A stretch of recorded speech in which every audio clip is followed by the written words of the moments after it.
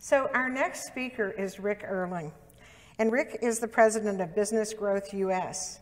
This is a company that he has grown and that has morphed into sheer greatness. And I'll tell you, if you're looking for leads, he's your guy.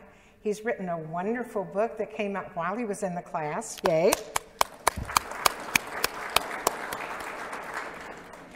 And one of the things that I love so much about Rick is that in the course of this class, he has helped any number of his colleagues, his fellow class members, to help to build their businesses through what he does best, which is make contacts.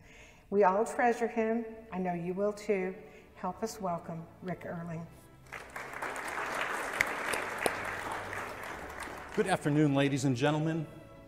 My name is Rick Erling, and I am elated at the opportunity given to me to speak before the U.S. Small Business Administration Emerging Leaders Class of 2014. I am humbled, and I count myself privileged by this opportunity.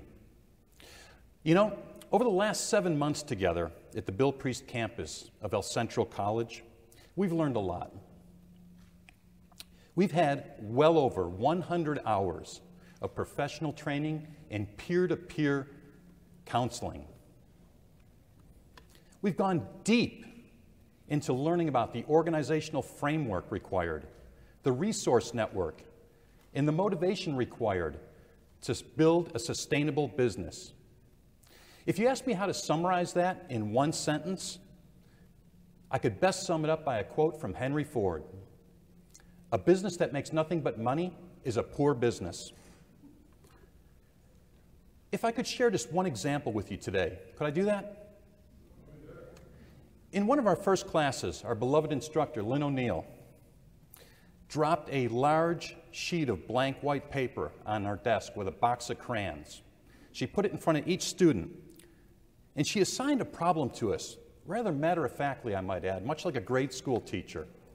And Lynn said, I'm going to give you this crayons and paper. You've got 15 minutes to sketch out your big vision for your business, and then you're going to present it to each member of the class. You know, the most amazing thing about that assignment that Lynn assigned to me was that I can still remember the smell of that crayon, that box of crayons that I opened up. Crayola crayons they were. Anybody know the yellow and green box of Crayola crayons? Can anybody smell that right now? Yeah? A Yale University study on scent recognition ranked crayon smell as number 18 of the 20 most recognizable scents to adult Americans. Yeah, that's a fact. For most people, when you smell crayons as an adult, there's a cerebral flashback in your brain to childhood, and it makes you more creative. And that's exactly what Lynn did. She brought out the creativity in us. Yes, studies have proven that the simple smell of crayons increases creativity in the adult human brain.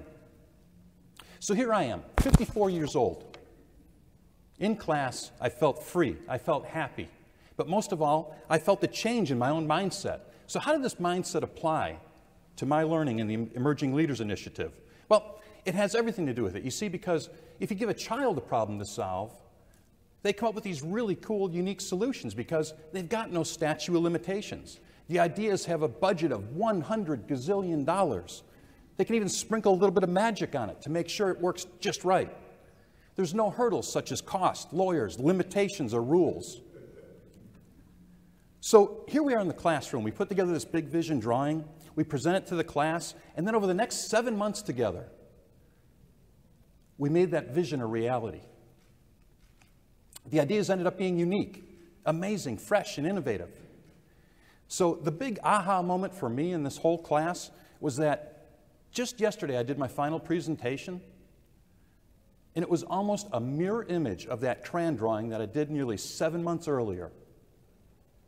I thought that was really neat. The lesson learned in all this as a small business owner, the big takeaway here is a business owner wearing many hats and managing the day-to-day operations of your business, it's important to take a step back now and then. Look at that big picture and continuously work on your business rather than in your business. And that, ladies and gentlemen, is exactly what this course was all about. If I could take a moment to thank the folks that brought us here today, I'd like to first thank my fellow graduates, the Small Business Administration, and the taxpayers, without whom there'd be no class and there'd be no cause for me to stand here before you today. I'd also like to take a moment to especially thank Lynn O'Neill, our instructor, who has guided us on this educational tour.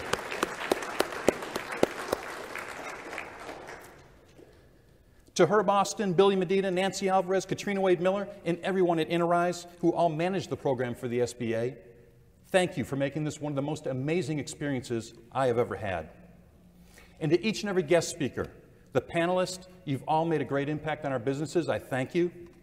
And last but not least, thank you to our families and friends, sitting here or not today.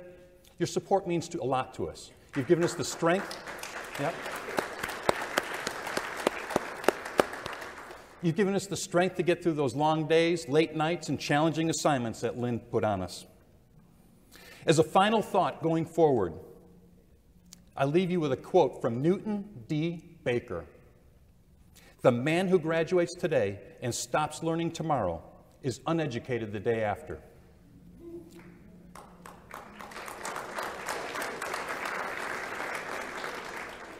We, the class of 2014, are a powerhouse of creativity and innovation.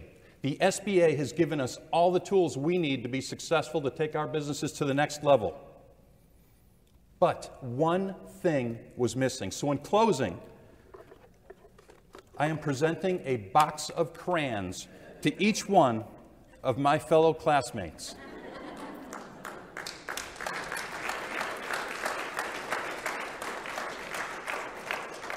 I want you to always remember there are no limitations. Keep leveraging those budgets of $1 gazillion and sprinkle a little bit of magic on from time to time. And most importantly, never stop learning, my friends. On behalf of the U.S. Small Business Administration, Emerging Leaders Graduating Class of 2014, I wish you all the best in your future. Congratulations to each and every one of us.